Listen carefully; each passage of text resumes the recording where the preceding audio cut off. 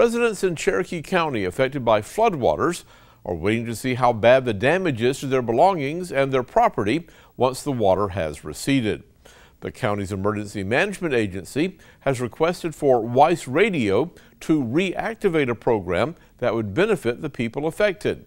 The WEIS Radio Disaster Relief Fund will not only go towards helping people and families across Cherokee County who are affected by the flooding, but also the animals. Beginning last week, several parts of Cherokee County received record high levels of flooding that closed schools, that blocked off roads, and also displaced people from their homes. The floodwaters have not completely receded, but when the waters do recede, families will need help picking up the remaining pieces of their lives.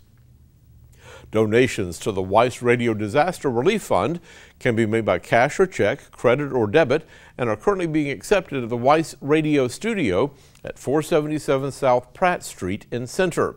The studio is open Monday through Friday from 8 a.m. until 5 p.m. You can also make a donation by calling the two numbers shown on your screen. Checks can be made payable to the WEIS Radio Disaster Relief Fund and then mailed to P.O. Box 297 in Center.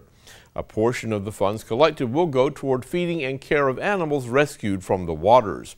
If you want your monetary donation to go toward the animal shelter at the softball complex in Center, simply note it when you pay through the debit, credit, cash, or state that on your check. Any amount would be appreciated.